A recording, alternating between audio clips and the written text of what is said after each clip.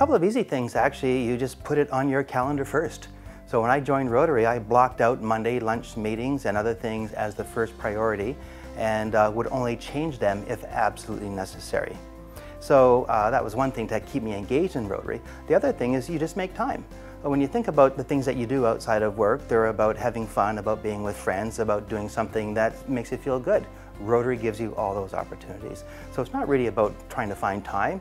It's really about how do you not say yes to some of these things because they're just fun and they make you feel good.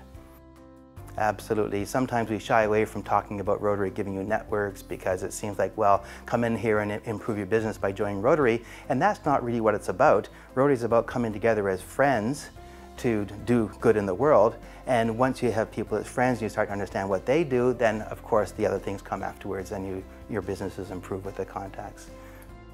The first time I went to a district conference, we had a presentation from a woman connected to some story called Children of the Dump.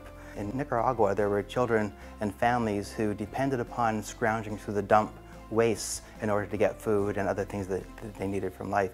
Rotarians around the world and from our district decided to do something about that.